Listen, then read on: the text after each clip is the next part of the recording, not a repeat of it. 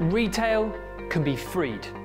It can think much bigger, and it can be much more creative. And with that simple tweak, Peloton went from being worth nothing 7 years ago to being worth $5 billion today.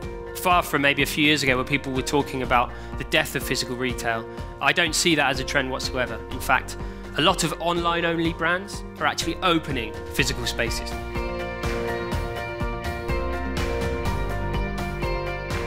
Tomorrow's leading businesses think in a completely different way. They're not concerned with incremental improvements. And in fact, they're happy to question everything. They'll knock everything down in order to build everything up again. This company's products don't even exist. Now, I can't tell you who'd be happier, but what I can say is that Ryan Reynolds, if he was a retailer, would be 60% more profitable.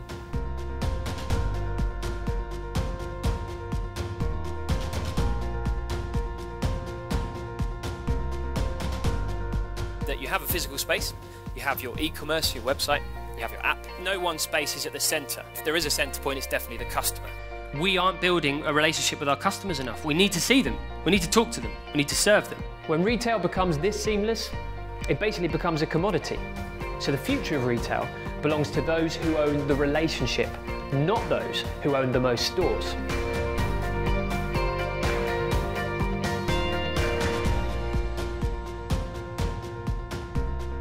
A company's brand is now not really what the company says it is, but what the customer says it is. Customers own the brand.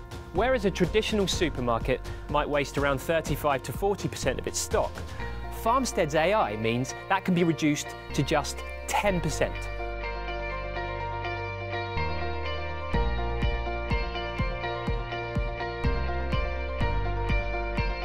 Alibaba created this global shopping festival. It went on for 2 weeks. It was basically on TV for an entire 2 weeks. I can't think of anything worse.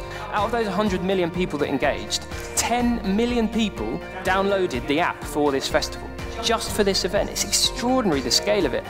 We're seeing customer service completely reimagined. People are being trained differently, they're being recruited differently. They don't actually want to recruit people who are great at sales. They say, we'll work that out later.